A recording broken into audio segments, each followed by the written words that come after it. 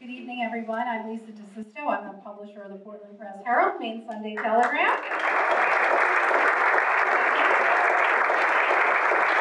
Thank you for joining us tonight for the second in our Maine Voices live series, another sellout tonight, and a special welcome to all the Press Herald subscribers. And everyone else, hello. So we have a great program tonight. We are delighted to bring poet Richard Blanco to the stage, and tonight he will be interviewed by Press Herald arts writer Bob Keyes. I think Bob, an award-winning writer, has been with the Press Herald since I think 2002, and I think he has one of the best beats in the state because every week he gets to tell the story of the musicians, poets, painters, actors that make up the amazing arts community that we have here in Maine. So we're delighted that Bob will be our interviewer tonight. I would like to thank our sponsors, the Press Hotel and also Hub Furniture, who outfitted our stage tonight. So if you like that chair, you can go down and get one. And I would also like to welcome our newest sponsor, H.M. Payson, who's a sponsor for the whole series. And for more than 160 years, which is actually even longer than the Press Herald, H.M. Payson has been supporting the innovative work that's done here in our community. And they love to partner for events like this so they can celebrate the community and also their clients who rely on them for sound investment, advice, and trust services. So again, thank you to H.M. Payson. Following tonight's talk, we will have a book signing right here on the stage with Mr. Blanco, and Longfellow Books will have his works for sale. If you don't have them already, I do see some people with some books out there. So, poet Richard Blanco, a Cuban-American, read a poem at the reopening of the U.S. Embassy in Havana, Cuba, last August. So the timeliness of him being here tonight with everything that's been in the news about Cuban-American relations couldn't have been more perfect. Last year, he released a memoir, The Prince of Los Coquillos, of Miami Childhood. So from Miami to Bethel, Maine, we want to hear about that adventure. And in 2013, he wrote and delivered the poem, One Today, for President Obama's second inauguration. Mr. President, Mr. Vice President, America, one today.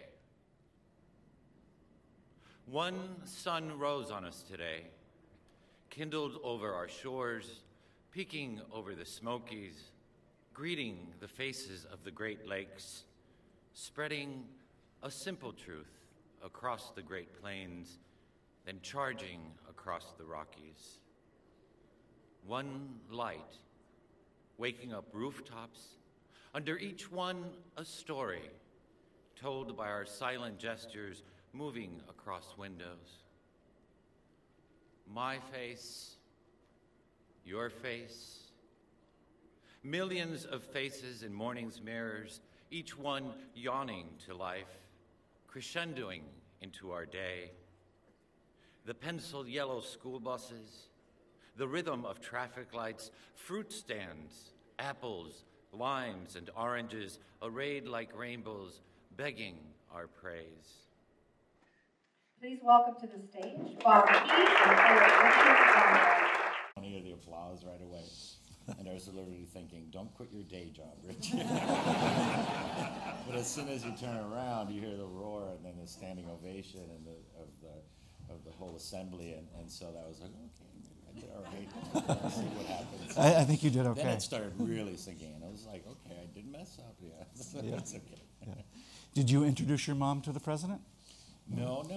In those occasions, I thought there was going to be sort of a lot more sort of elbow rubbing with the president stuff, but not really. And I was concerned about introducing my mom because my mom is very scared of speaking English. She knows English, but she's very scared about it. And when I invited her to be the person sitting next to me, I was concerned about that, and I said, if the president comes up to you, I've never been to inauguration, so I don't know what the protocol is. You can't be nervous, and you can't start saying, you can't start talking in Spanish. You gotta you gotta be on your best behavior. And she said, well, I'll go if you want me to. It's a typical mom answer, right? So, but no, they didn't get to meet, actually. That's good. I never realized that they never did get to meet, unfortunately, yeah. Interesting. Well, you told me that you spoke with the president only briefly that day, but did you have maintained a relationship with him since then? Are you a friend of the president's? Well, yeah, I can't quite, call him and ask him to lunch kind of thing. What was, again, getting back to that, I thought, when you hear inaugural ball, in my head, I had thought ball, I mean, what do I know about inauguration? I thought it was a ball like Cinderella ball or something, like, I even brought a book from Brooks Brothers, A Gentleman at the Table, and I thought I'd be dancing salsa with Michelle and having a martini with the president, asking what he thought about my poem and whatnot. But of course, anybody who's been to inauguration, it's really nothing like that.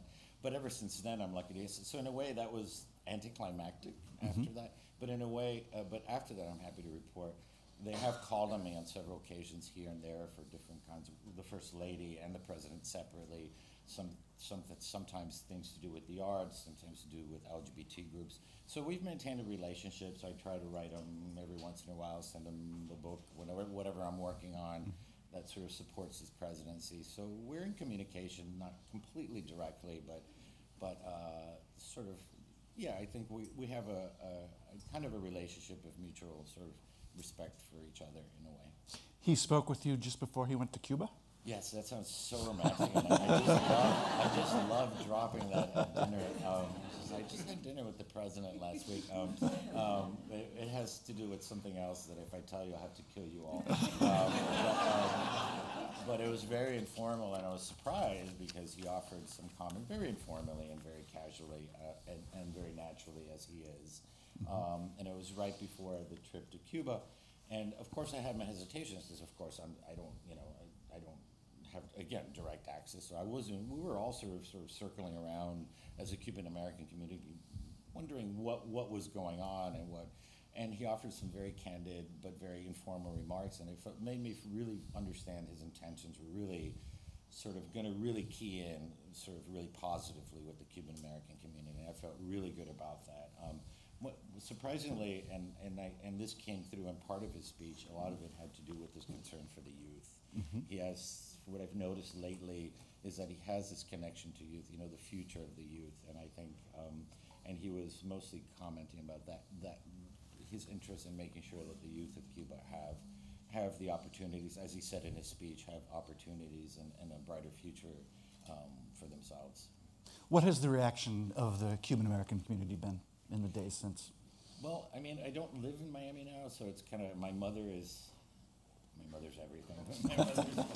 She's like she's my source, yes, so to speak. And so my mother and I have obviously very candid conversations about all this kinds of stuff. But I think there were a lot of naysayers, or a lot of people that were apprehensive, but slowly, step by step, people got more used to things and said, well, let's see what happens and whatnot. And my mother recently reported, much to my surprise and I think to her own, that the speech that he delivered to the Cuban people, the one that was televised, I mean, it was just knockout, right? And my mother has been saying that people in Miami, word of mouth, again, there's always the naysayers that will never admit to anything.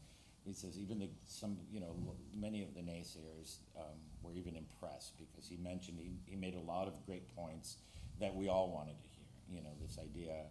And I thought it was brilliant. I mean, seriously, this idea that this Cold War is over. We're not here to change you. So you don't have to. He disarmed the Cuban government by saying we're not here to change you and take over and like this isn't 1950 whatever. We're just saying this is who we stand as a nation, right? These are our values, and we have relationships with people that don't share the same values, but we're not going to give up those values. We want to understand each other, but our hope is that there will be that change.